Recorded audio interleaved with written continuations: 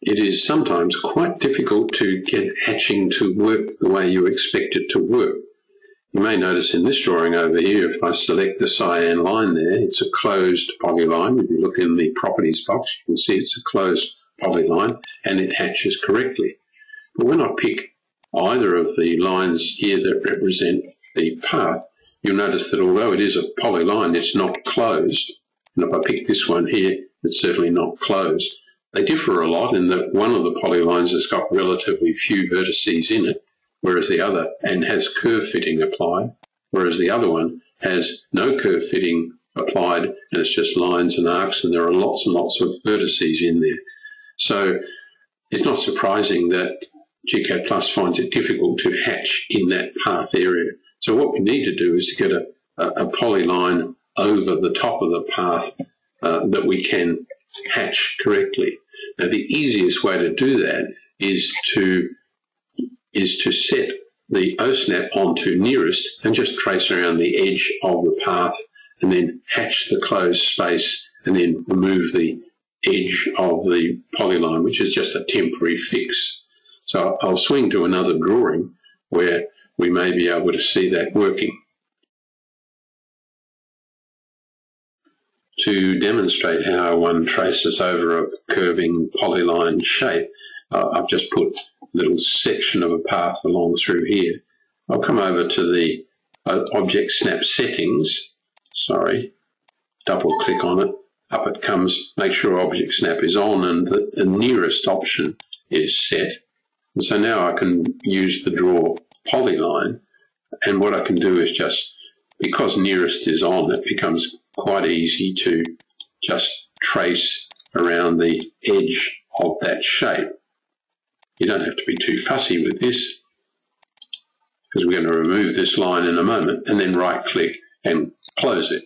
So now I should be able to fill that closed area with some hatching. So Draw, Hatch, we can pick the polyline. There's our closed shape, just checking over here. Yes, it's closed.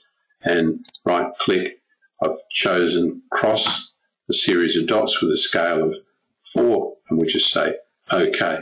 So it hatches easily, and now all we need to do is remove that polyline, which was drawn in a somewhat messy way, and now we've got some reasonably good hatching there. If I undo that erasing and delete the polyline, if you were a little concerned about the accuracy of your tracing of the shape, just say in this area here you wanted to put another vertex in there, just click on number 11, in this case right click and insert a vertex and then drag that one along, so you get a much tighter line. So it depends how fussy you want to be, but you can adjust the curve fitting quite well.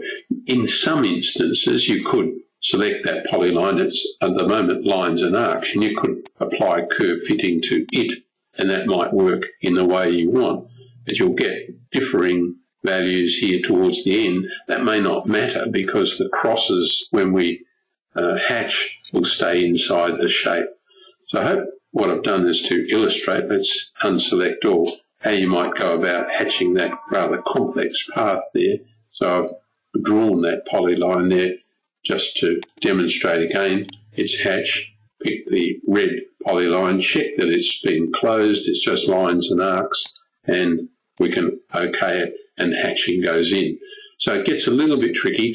The problem is that gCADPlus and other CAD programs can't join together polylines that have had curve fitting. If I drew a polyline from here to here to here to here and finished it at that point, then drew another polyline and I snapped to that end point there, I went through here, down there, and then back to this end point.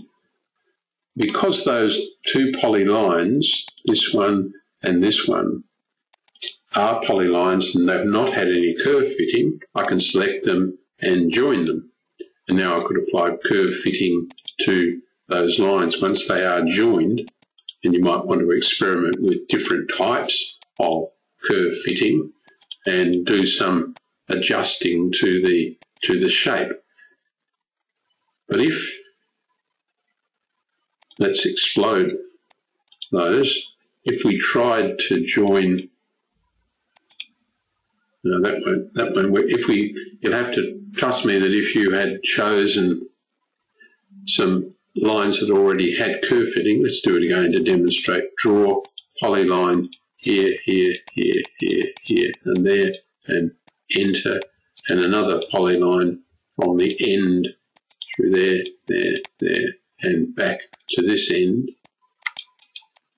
We now have two polylines. We know we can join them because they don't have curve fitting applied, but if I put curve fitting and apply it to this one, and now try selecting the other one, the two polylines now, and try and join them, gCADPlus says, I'm sorry, I can't join those objects. So that's not so much a problem. It's common to all CAD software, but I hope I've shown you a little trick that helps you hatch rather complex areas. Just draw a polyline around any area that you need to hatch. Don't apply any curve fitting to it. Apply some hatching and then remove the boundary polyline. The other tool you might like to try is the boundary tool itself, because as you move around and create a shape, it automatically makes a closed polyline, and that will certainly be able to be hatched very, very easily. So let's do it.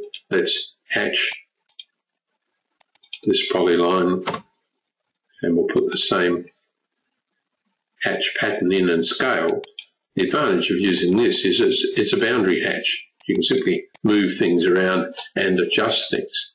So whether you use a polyline and hatch it, or whether you use boundary line and apply the hatching, it's up to you.